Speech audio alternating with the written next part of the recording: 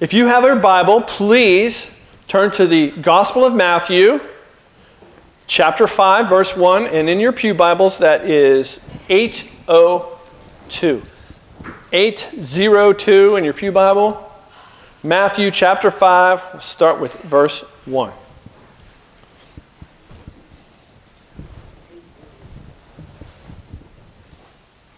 Matthew 5, 1 says, "One day, as he saw the crowds gathering, Jesus went up on the mountainside and sat down.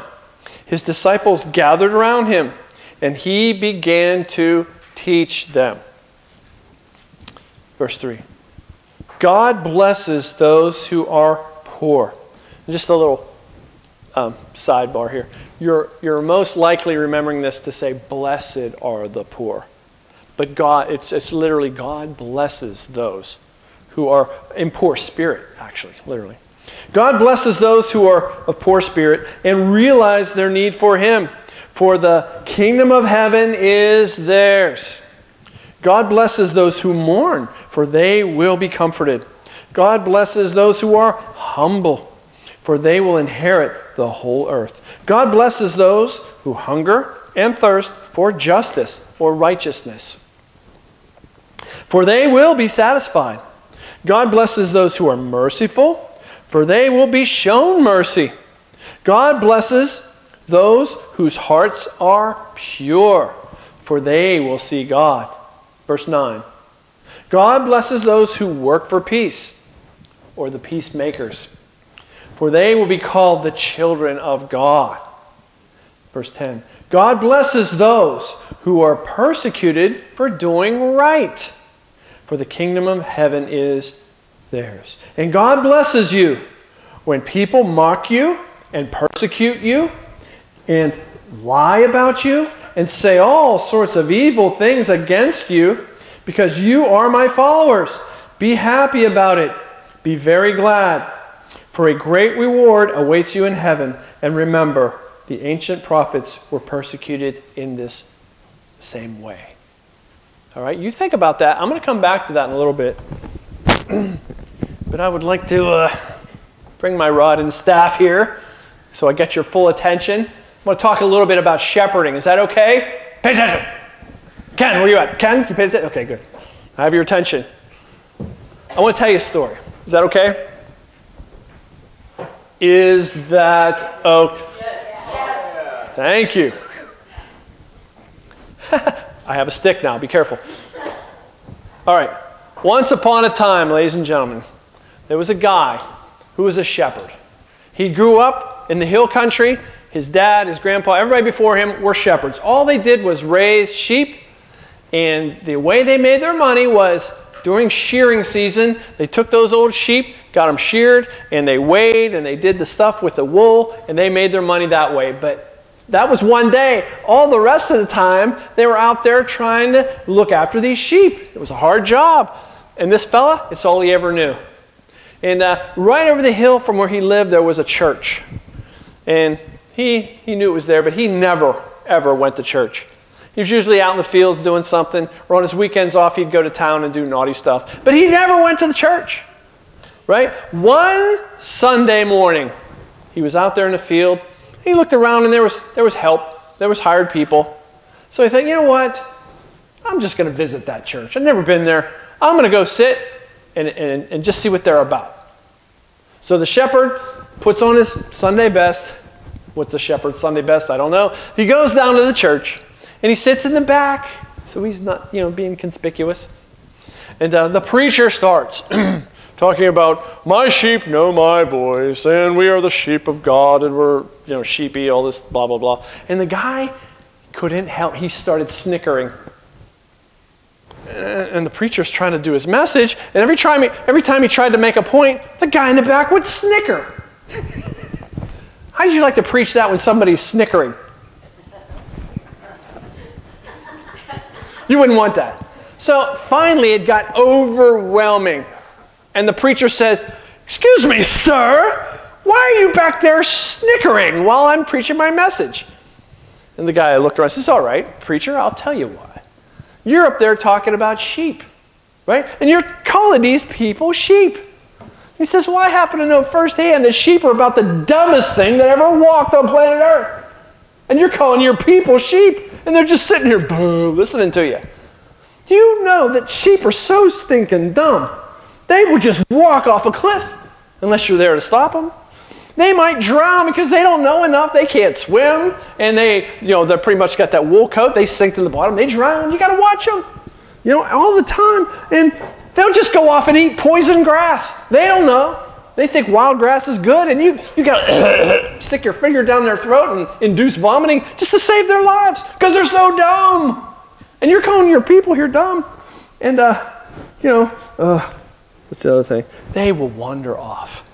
And even if a raccoon comes out of the wild, they have a heart attack and die right there because they're so dumb and they're afraid of everything.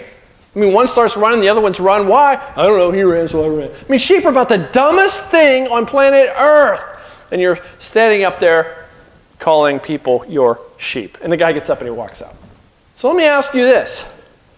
Would you be insulted, any of you, if I called you a bunch of dumb sheep? A few of you, or you can't hide your face. You've already made your face. I read it. Yes, you would be sheep. Well, let me ask you this question, my sheep. Don't look at me like that. I got the stick. So, are any of you about to just wander off? The shepherd works really hard to keep you guys in line, to keep you guys together, to make sure you're fed and watered. He really has to watch you guys all the time. Any of you tempted to just wander off and maybe fall off a cliff? Now, if I run up there and say, hey, Daisy, Lazy, Maisie, whatever, get away from that cliff. You're going to fall. Would you look at me and say, the shepherd always telling me what to do? I'm trying to save your life, right? The shepherd doesn't get any kind of, oh, thank you. No, just, they get grumbling and they come back, right? Are any of you ready to fall off a cliff? Alice says no. Good. Glad to hear that. Are any of you over your head, you're about ready to drown? Any of you? Well, if I ran in there and I saved your life, would any of you look at me and say, you're judging me, you're too harsh. I knew what I was doing. I was in complete control. You had to insinuate yourself into my life. Who do you think you are? Blah, blah, blah. Any of you feel like that? Why is he always telling us what to do? Saving your life.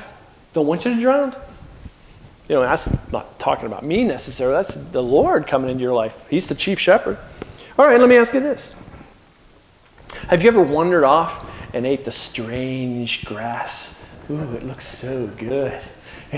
He's giving us the boring grass all the time. We eat from this field and then we eat from that field. What about that wild grass over there? If I could just squeeze through the fence and go over there and eat some wild grass. Oh, that'd be so cool. Any of you want to go out and eat some wild grass? You better not. Because I'm not about ready to put my stick down your throat and induce vomiting. Save your life. Pump your stomach. Breathe, darn you, breathe. I don't want to do that. So, any of you feel that way? Stop telling me what to do. I can handle it. I'm tired of your boring grass. It happens all the time. And how do you feel about the wild beasts and the animals? A sheep is about the most vulnerable thing. They don't have defense mechanisms. Sheep do not have claws.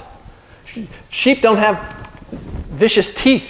They're pretty much lunch on 4 legs, or a late night dinner or snack, right? They cannot defend themselves. The shepherd has to look out for them or they're going to get eaten, right? They have to keep up. If they wander back or they wander off, there's a good chance that they're going to get eaten, right?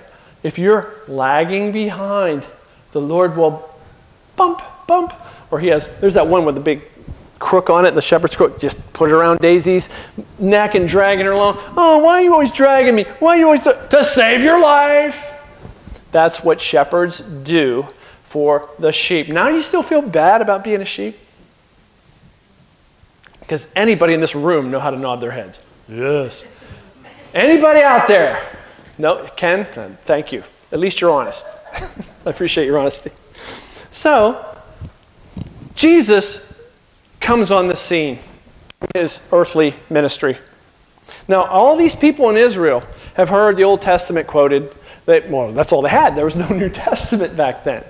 And they'd heard the rabbis say this, and they've heard the temple priests and the Pharisees and the Sadducees say this, and they've heard it, and they've heard it, and they've heard it. And now, a long-haired preacher from Nazareth comes on the scene, and he gives new life to it. He brings out the Bible, the Old Testament, like they'd never heard before. He makes it alive. He gets their attention, and hundreds and hundreds and then thousands of thousands want to come hear him talk because they never heard it. And he's getting them excited about God again. I mean, it was like, oh yeah, you go to synagogue, yeah, you hear your thing, you sit, you stand here, you do this, you bow, you do, you eat it. And it's what you do, right? We're a Jew, this is what we do. So, and then Jesus comes on the scene. And in this instance where Jesus sits up like on a hillside, a mountainside, and he's talking to them, he's bringing out truths, and he goes on. I just read you a little bit of Matthew 5. He goes on in 6 and 7, and he's blowing their minds with this whole new perspective of what God's about. And it's not necessarily a new perspective. It's exactly what the law and the prophets had been meaning all along. But they never saw it in action before. I mean, as nice as those priests and rabbis and as nice as they may have been, they just didn't have it all together. They were given it all they had, but now the Son of God, the second person of the Trinity, is in flesh among them. And he's saying something that blows their mind. If you had never heard these words before, right? And he said this to you. I think we have mice. Do you hear them down there? I need to send a big cat. They may bring a big cat to come. Anyway, there's kids. That's the sound of growth, what you're hearing, right? Every time there's a kid running around, just want to take a little side jaunt. Do you mind if I take a little side jaunt? You know, we talk about sheep being so dumb. Please don't take me the wrong way and hear me out here. About the dumbest thing on planet Earth is a baby. Sorry, you want to throw tomatoes at me? Listen to me here. They poop everywhere. They throw up all the time. And they slobber on all your stuff. And they don't communicate. And they're all about them. Oh, I need this. I'm hungry. I need change. And they're just outrageous. And they can't walk. They need everything in the world done for them because they can't do nothing. What's up with that? But we look at them and they're so darn cute. And we love them. And we would do anything. We would die for them. And we would give everything we own to make them comfortable and to meet their needs. And we go without sleep. Remember this part. You go without sleep when they're babies. And then they grow up to be 18, 9 years old, and you still don't get any sleep because you're up worrying about them. It's like they're consuming. They take stuff for you, but the only reason you give them the time of day is because you absolutely love them. They are so cute. And if they weren't cute, God made them cute. That's a survival tactic, okay? And, you want to bring that back, children of God, right? You might not think you're all that special. You may not think, it's better than me, whatnot. But God, seriously, thinks you guys are so darn cute. He loves you so much. He has intervened into your life. God personally has seen to it that you did not fall off a cliff. God knows when you've gone out and you've got a bellyache because you were nibbling on some bad grass. God has come into your world. He's come into your life through your friends or through a pastor or through whoever or through a billboard that speaks to you. And he's warned you and he's talked to you and he's brought out stuff to you. Why? He loves you. Absolutely loves you. God has a habit of going after sinners. You know, all the people that God has called over the years, there's not many wise, not many noble. Most of the greatest preachers, teachers, evangelists, apostles were the most unlikely people. Not your grade A prime people at all. I know, said the Lord, I will call a foul-mouthed fisherman to be one of my chief disciples. Would you have done that? I know the most hated guy in town, the tax collector. Everybody love the tax collector? Not so much. Does your cousin work for the IRS? He's not going to get a date. Anyway, he calls Matthew the tax collector. He calls the zealot. He's out for blood. He's a dangerous person. He makes you nervous. I'll have one of those. And he goes through and he picks these 12 motley crew, guys. Motley crew. And of course, you know how that worked out. And down the road, the person who single-handedly hated the church more than any living person, and he was about ready to jail them or have them killed or have them whatever, he was going after them. He was in the process of chasing down Christians. And God says, I'll have one of those. The Apostle Paul knocks him down flat in his face, speaks to him. And the coolest thing, he says to the Apostle Paul, who was Saul then, stop persecuting me, or why are you persecuting me? What you talking about? I'm not persecuting you. I'm persecuting these people. This is the intimate part. When you touch one of God's children, you got to mess with the horns. Right? You mess with the bull, you get the horns, right? Is that how it's that? If anybody's messing with God's people, God absolutely has your back. He is your defense. So ultimately, justice will come. Justice, and he said, I got this. Vengeance is mine, saith the Lord. Oh, you just step out of the way. Let me take care of this. This is our faithful, loving God. He is the real shepherd. He is the one who loves you. You made a mistake, man. You got off on some weird stuff. You started faltering and fumbling and just feeling disconnected. He leaves the 99 to go after you. Why? I don't deserve it. I absolutely do not deserve this. You know how evil I've been, Tom? Do you know how stupid, how I've been a betrayer and I've been a lie? Yeah, I know. I've been one too. He loves you. He goes after. He seeks and saves the lost. That's why I'm standing here. And a lot of Christians, they've been going through the motions. They've been doing this and that. They've been doing what they were taught to do. Stand, yield, spin in a circle, whatever they're telling you to do. Read this passage. And sometimes you go to some churches and they're reading scriptures and it's so dead and so dry. Well, sometimes God messes with you. He will reach down and he'll stir up the most unlikely people and he will give life to them. He will cause revival. He's done it all through history. Now, there's a lot of talk about what revival is and what it isn't. The simplest way and the best way I can think of revival is, okay, you're laying on the table and there's no pulse. And they've done and there's no pulse. And the doctor walks in and says, clear! Didn't work? One more time. Third time.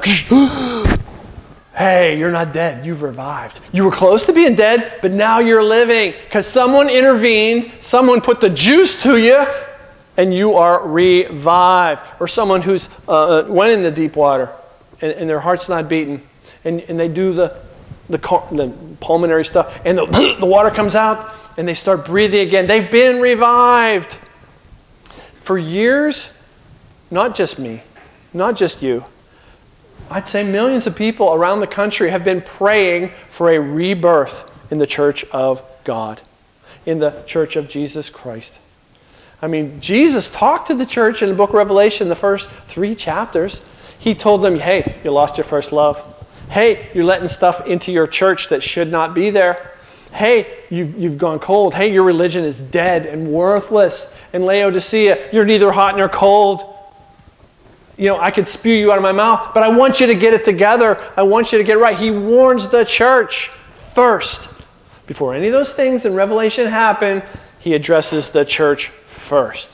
And I firmly believe, and I know a lot of you believe this, the first thing God's going to do before he starts dealing real serious judgment with America is he's going to wake up the church. He's going to speak to us first. I believe that.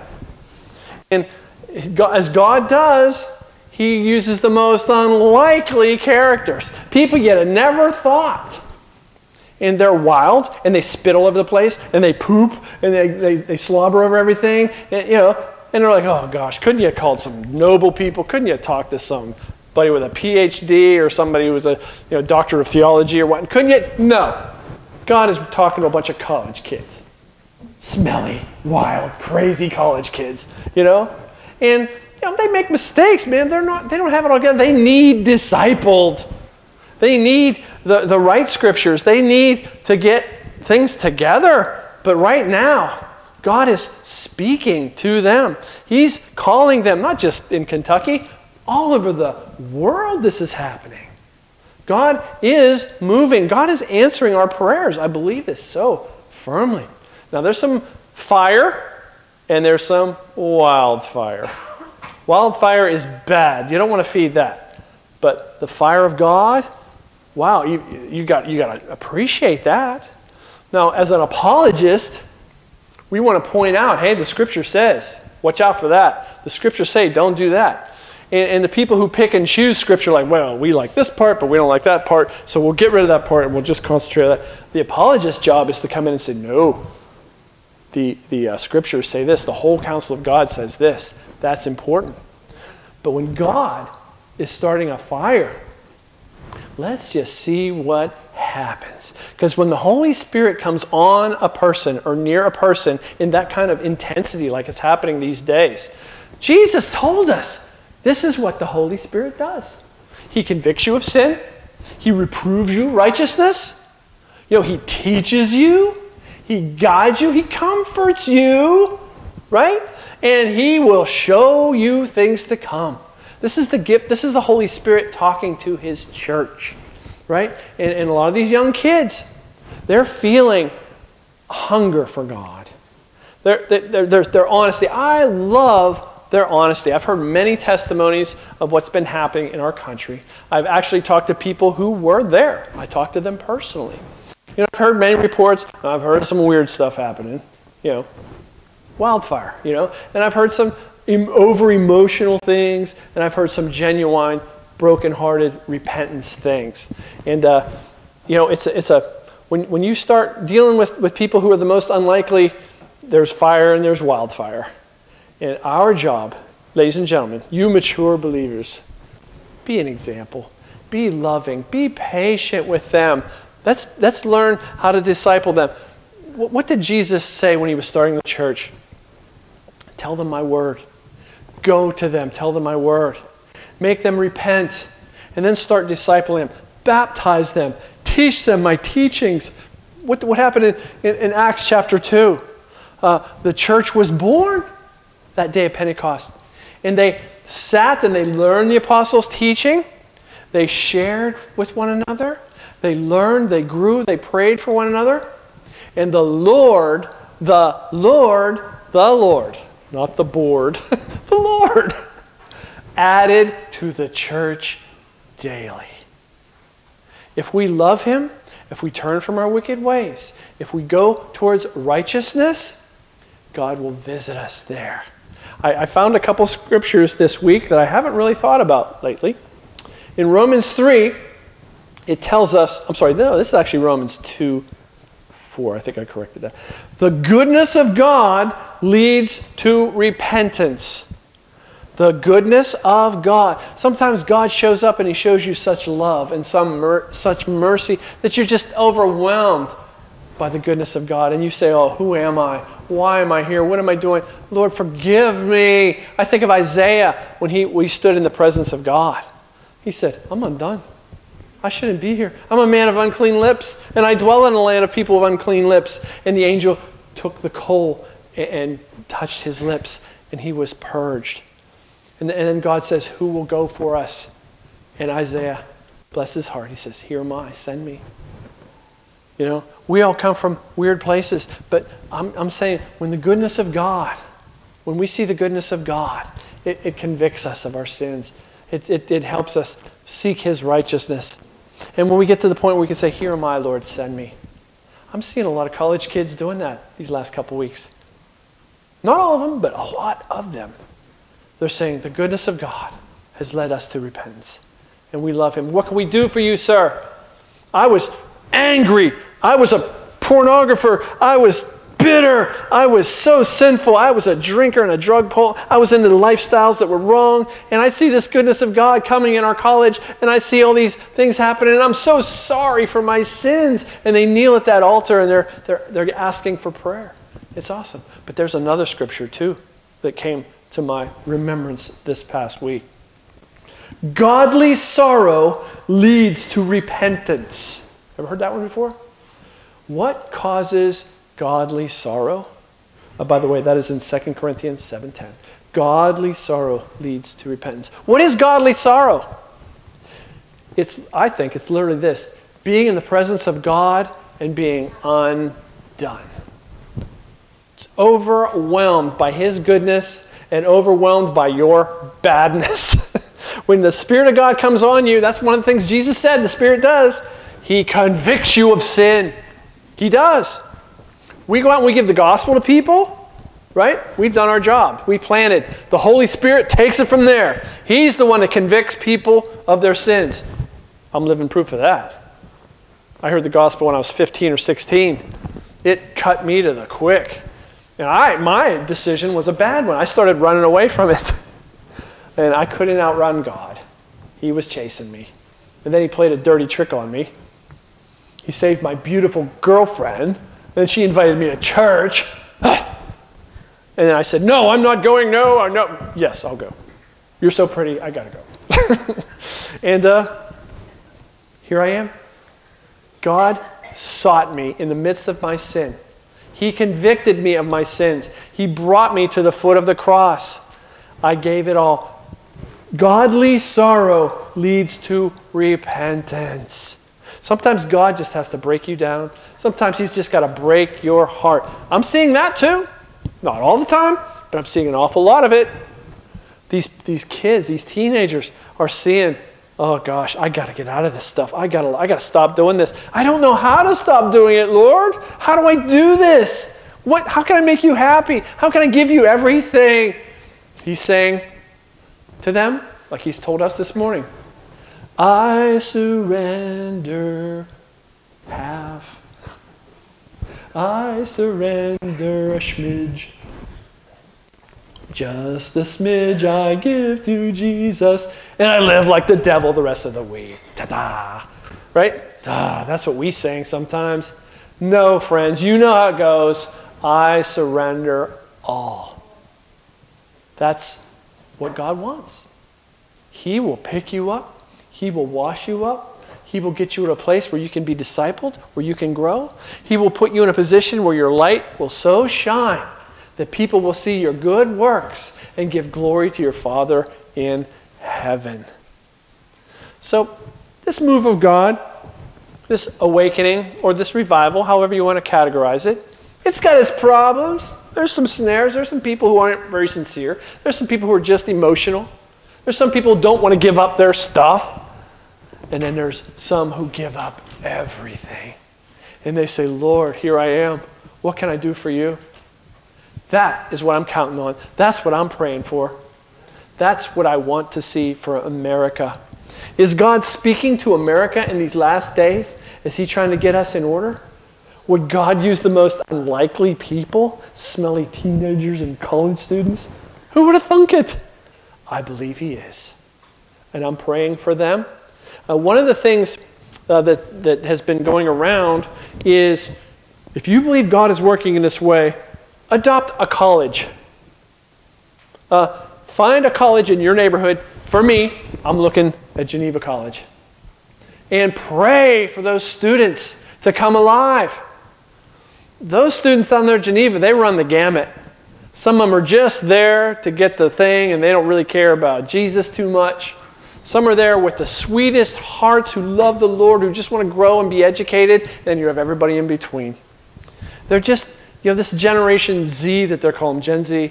I talked a little bit about this last week. They've seen pain. There's so much frustration. There's so much anger. There's so much in their lives that they're going through. When the Lord comes to them, their hearts are crying out. I'm seeing it. Not too many. A lot of them are saying, where you been, Lord? We never heard this. We never heard it spoken like this before, like Jesus talking to the people on the mountain. We've never heard somebody break it down like this. Lord, come. Your goodness leads me to repentance. And sometimes your heaviness leads me to repentance. But Lord, I don't want to be this anymore. I want to live for you. I want to be like you. God hears that prayer and He answers it. In closing, this week, got to go see the Jesus Revolution. Have you ever heard of it? It's in theaters right now. It's a story of the Great Awakening, the revival that happened in 1970. There was a preacher named Chuck Smith, and he had a congregation that was and a bunch of smelly, dirty hippies. The last people you'd expect, the last people you'd want to come into your church wearing bell-bottoms, hadn't taken a bath in a while, their dirty feet, they're messing up the carpet. And Chuck Smith invites them in. Some people left and some stayed. And it grew and it grew and it grew until they was in a big tent. And they went down to Pirates Cove in California there, right on the beach side, and they baptized thousands of people. And they were kids, the disenfranchised, disillusioned teenagers and college-age students of the 1970s, coming through the summer of love. And how many people died of bad trips and LSD and suicides, and now they're coming through this saying, what do we do? Nothing's working, the drugs don't work, the free sex don't work, all these things, what do we need? And Jesus moved there. And there was an enormous revival among the most least likely people that God says, I'll take them. Thousands of them, thousands. Then it moved to Texas, it moved up to the Northwest, and it moved everywhere. The great Jesus movement of 1970. Do you know what else happened in 1970? Gosh, I could just take you all day here. 1970, February 3rd. A bunch of teenagers, college-age students, were in Hughes Chapel in Kentucky at Asbury University. And this is true, look me up. They stayed by the altar, and they stayed by the altar, and they prayed for America, they prayed for themselves, their families, they laid it all, and the Spirit of God came. And they didn't have social media. They couldn't text anybody, but people in the dorm started coming, and people from other college campuses came, and people in town came, and they had thousands of people in Hughes Auditorium, 1970, February. Look it up. It happened. And those students were encouraged to go to colleges all over America in 1970 and tell how the Lord fell there, to tell how they met the Lord, to tell how they repented, to tell them the gospel. And there was a great revival. West Coast, all the hippies were getting saved. In the mid to East Coast, that story of Asheville, Tennessee, Ashbury, Tennessee. Asbury. Sorry, I'm sorry. I have this Chewton way of talking. I said Tennessee? Well, in Lee, Tennessee, they're doing that, right? Did I get that right? No, Leesburg, Tennessee. You see, we could have an argument here, but remember, guys, I got this big stick. So next time I say something, just say, thank you. He's so close to Mr. Know-It-All, it's starting to rub off. Didn't I say I was closing? All right, I'm going to put down my weapon. He did it before, and he's doing it again. America is on the ropes.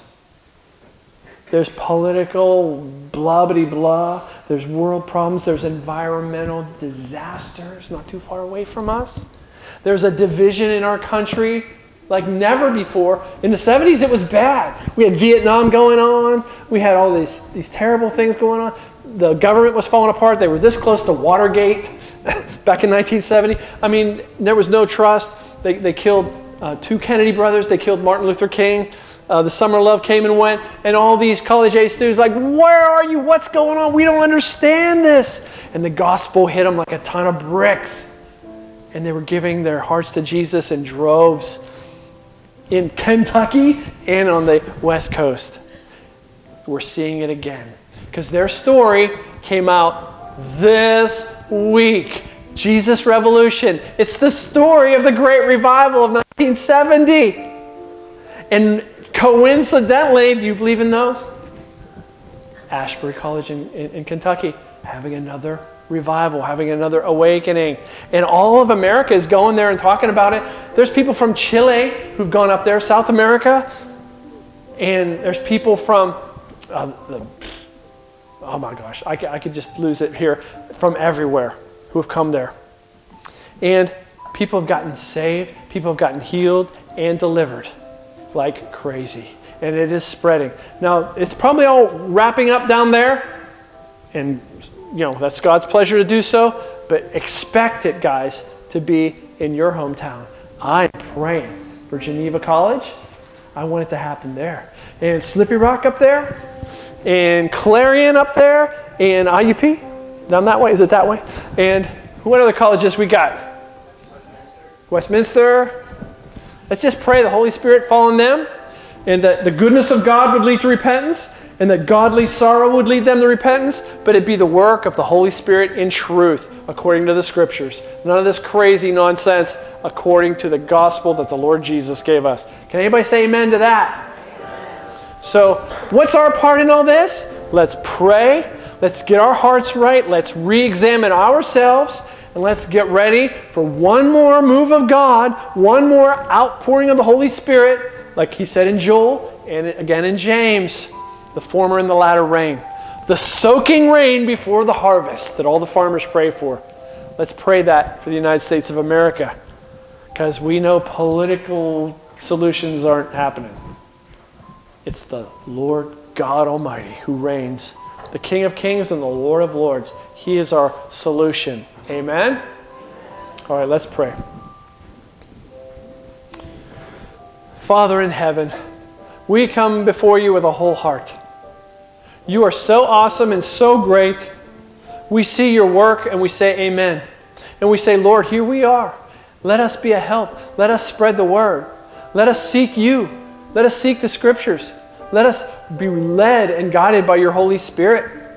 May we feed your fire and not the strange, weird fire. May we represent the risen Christ in truth in these days.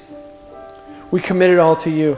And we pray for these college students, for high school students all over America and into the world, that you would wake them up and shake them up and disciple them and baptize them and teach them, and that they would be the next revolution for Jesus in this world. Lord, do all this for your glory. Do all this. Have mercy on the sinners. Have mercy on the lost in these days. We are going to trust you. We're not going to trust CNN or MSNBC or even Fox or anybody else. We're going to trust you, God. You do your work in these days. And we will say amen and amen. In Jesus' name,